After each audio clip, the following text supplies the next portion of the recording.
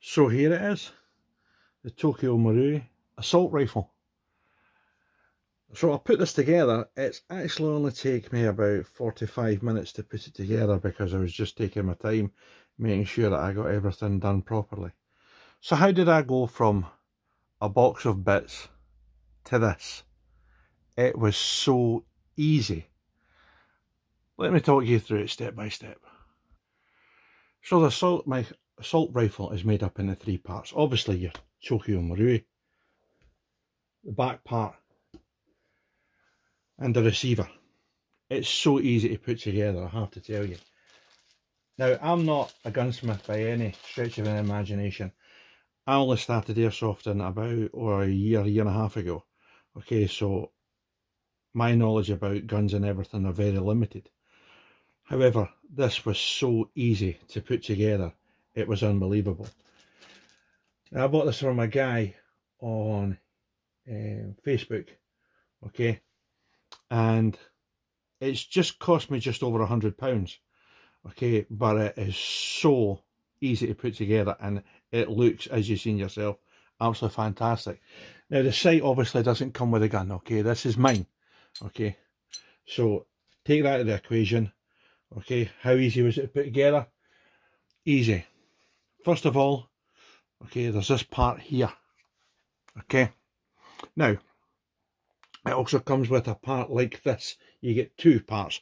One says T, which I would imagine is for the TM, and one says C.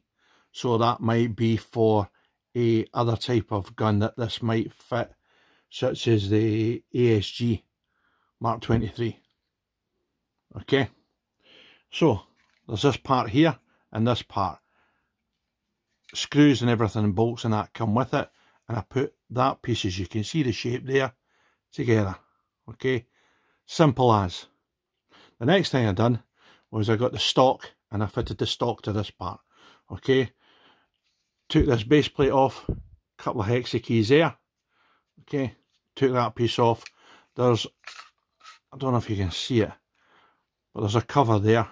Unscrewed that, okay, which allowed me to get into the centre part. It came with something very similar to this, a big washer and a big screw bolt. Okay, that goes down through the inside of there and screws onto here. Now, I made sure before I put that in, I also put this guy on, my sling mount. This is a metal one, okay, supplies you with a metal one. Absolutely beautiful. That went together, no problem whatsoever. Now this part here has 1, 2, 3, 4, 6. I thought it was only 5. Let's try that again. 1, 2, 3, 4. Nope, it's definitely 5. There's 5 positions on this. Okay, I got to do earlier on. 1, 2, 3, 4, 5. Yeah, there we go. Okay, so that's the rear part. This part was very easy. It was a bit fiddly, but we got there in the end. Okay, the first thing I done was put this piece on. Okay, once again it says TM there. Turn it around so you can see it. Okay, Tokyo TM. Okay, so that's the part if you're using the Tokyo Marui. Okay, you have to fit that piece in. Okay, very easy to do. Bolt in, bolt there, nut on the other side, tighten it up. Now, this part was in 2 sections, okay? Very easy to put together. It comes with a little plate like that, and that fits in the inside of here. There's a groove. That fits in the inside of there, and that fits in the side of there. And all you do is fit them in, dry tighten them up, okay? Don't tighten it up fully until you've got all them in, and then push it together, and then tighten it up. And as you can see, there's just a tiny little gap, but there's no creaking, okay? It was as simple as that. Then, to fit it in, the Tokyo Marui in, first of all, take the silencer off, okay? put the gun in like so. Just take your time fitting it in. Bump, and that's at home. Okay, and that's at home. You then take this screw here, okay, and you fit it in there, okay, and that holds, that's the front part of the gun. Nice and tight. Now the next part is a bit fiddly, and I have to tell you, and it has taken me a few goes to try and get this in. But basically, that part fits in like so, okay, and you put the bolts and the screws in, as simple as that.